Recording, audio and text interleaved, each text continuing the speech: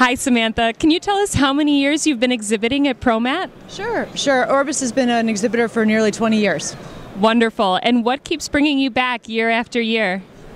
We are really excited about the ability for MHI to bring in a lot of supply chain professionals.